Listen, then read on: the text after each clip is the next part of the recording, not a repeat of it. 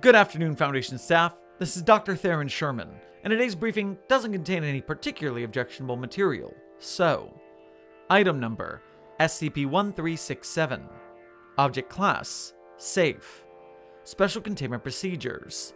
When not being utilized for experimentation, SCP-1367 is to be kept in Storage Containment Unit B-19, inside a cushion container with 60 cm by 60 cm by 60 cm dimensions. Before storage, the container must be thoroughly cleaned of any hard or sharp debris. Before being removed from storage for experimentation, the latex elements of the object must be sprayed with a thin layer of a liquid plastic polymer solution to improve durability. Personnel should be cautious when handling the object due to its possible fragile nature.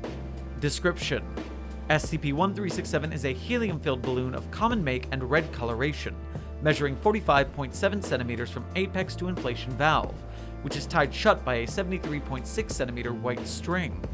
The object has no identifying marks that would indicate a manufacturer. Testing of the physical durability of SCP-1367 has been minimal due to the fragile nature of the commonly manufactured balloons which it resembles. However, it has been concluded that it does not lose helium through its permeable latex membrane. While it does exhibit the buoyancy expected from its helium content, the object's movements seem to be unaffected by air current and lift. SCP-1367, if left to float freely, will begin to maneuver towards the largest gathering of at least 6 individuals within 480 meters whose aggregate mood is at least mildly positive. This deliberate movement is difficult to detect since the object moves as if it were being pushed about by an air current. However, tests conducted in an airtight room have proved no air current is necessary for the object's locomotion.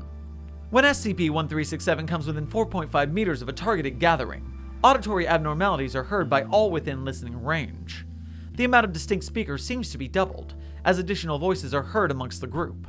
These voices are invariably in high spirits, and seem to belong to individuals that match the age and vocal patterns exhibited by the majority of those present, though mimicking no group member exactly.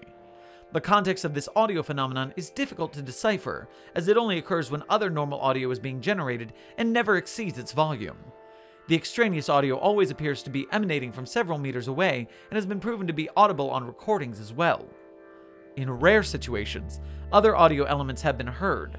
These seem to become more common when SCP-1367 has bonded to a larger and louder group with an elevated mood. Documented examples of these instances are listed below. The sounds of children laughing and playing outdoors. A slurred toast followed by the noise of glasses clinking. People chanting, "Chug!"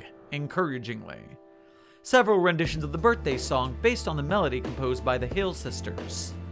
Moans indicative of sexual activity. An entertainer's voice, using a manner of speech commonly attributed to clowns. Chanting in an unknown language. Carnival pipe organ music. Anomalous audio resembling humanoid voices will not communicate with any real individuals. When the targeted group disperses, its speech and noise levels subside, or its mood changes to a non-positive state, the audio phenomena will cease, and SCP-1367 will move to another group fulfilling its criteria if one is available. As the effect of realizing there is extraneous audio is somewhat disquieting, a targeted group noticing the effect will oftentimes inadvertently end the object's effects. In cases where SCP-1367's effects go unnoticed or are disregarded, the targeted group will find themselves experiencing a slowly elevating positive mood and increasingly fewer inhibitions when it comes to social interaction. At approximately 2 hours of exposure, there seems to be no further effect. At no point does the targeted gathering seem to be under a compulsion to continue their activities, and behave with normal discretion in regards to commitments, exhaustion, and the like. Observed targeted groups have engaged in binge drinking games, food fights, dancing without music, physical children's games, and orgies, among other activities. Wasn't there a red balloon at Dr. Bright's New Year's Eve party? That's sus. Alright staff, that ends our broadcast. Use your Foundation encrypted YouTube account to like, comment, and subscribe, hit the bell, and support our broadcast at patreon.com/site42. Secure, contain, protect.